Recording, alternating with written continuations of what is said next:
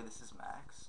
This is my third From video for the term, and tonight I'll be talking about a song called All the Things You Are. It's an instrumental rendition by Joe Pass, an incredible jazz guitarist who passed away fairly recently, but a very influential jazz guitarist of the 20th century.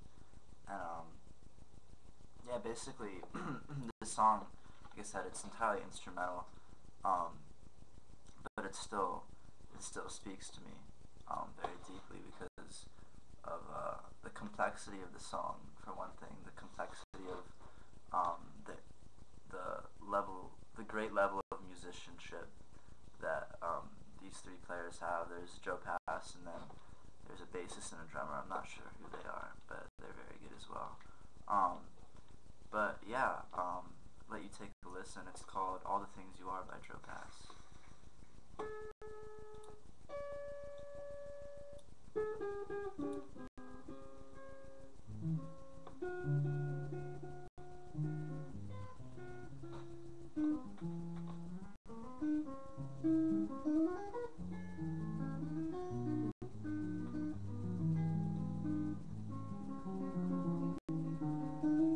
But anyway,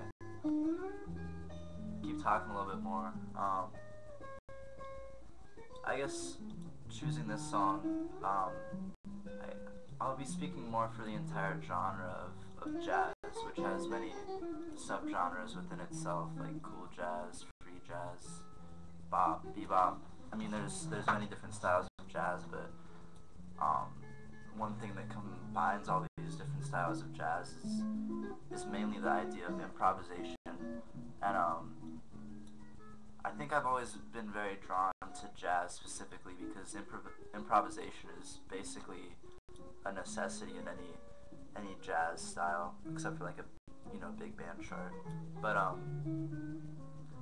don't know, the idea of creating a melody on the spot with an instrument it's incredible. And listening to these really experienced jazz players like Joe Pass, it's inspiring because these guys have so much experience under their belts. You can really see the hard work that they put in through the years and all the things they've learned about the instrument and all the music theory that they've got to know to be able to solo like they do, like this.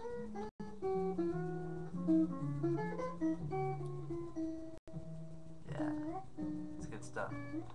But yeah, like I was saying, it's just jazz is a very expressive art form, whereas you listen to classical music and you have the idea of a song that's written down and there's no room for improvisation for the most part. I mean, maybe some contemporary stuff, but in older compositions, it's just play what's written down and maybe do some expressive stuff like hold a note a little bit longer or whatever.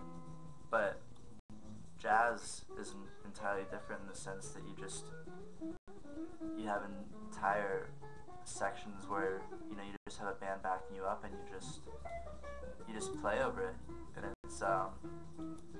it's basically speaking how you feel through the instrument.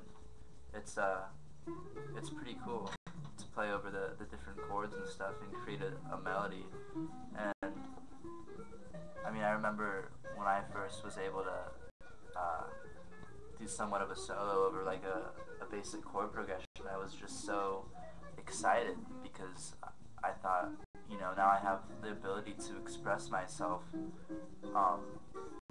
through guitar and improvise and create something that's entirely my own, entirely mine. And listening to Joe Pass play really is quite incredible because he creates stuff that's entirely his own, but it's just the most incredible on the spot composing, and it's really pretty beautiful.